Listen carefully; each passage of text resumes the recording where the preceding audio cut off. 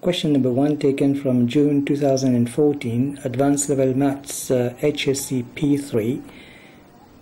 For the first part, simplify sine 2 alpha sec alpha. And the second part, given that 3 cos 2 beta plus 7 cos beta is equal to 0, we need to find the exact value of cos beta. Okay, so let's do it. Right, this is June 2014, P3, HSC A-level maths. Okay, so syllabus code this. Alright, so question number 1. Now we need to simplify for the first part sine of 2 alpha sec alpha. Now what is sine of 2 alpha? This is double angle formula, and this is basically we're saying 2 sine of alpha cos of alpha. And what is sec of alpha? It is 1 upon cos of alpha. For the first part, this is done. You have 2 sine alpha. Here we are. Right, in the second part is we need to solve the equation 3 cos 2 beta plus 7 cos beta is equal to 0. Alright, so let's do it. Now this is double angle formula again. So this is, what is cos 2 beta? Cos 2 beta is 2 cos square beta minus 1. That's the double angle formula. Plus 7 cos of beta is equal to 0.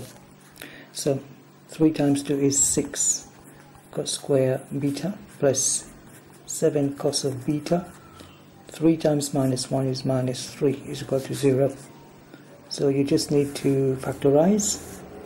You have 6, and how can you get 6? 3 cos of beta times 2 cos of beta. 3 times 2 is 6 cos square beta.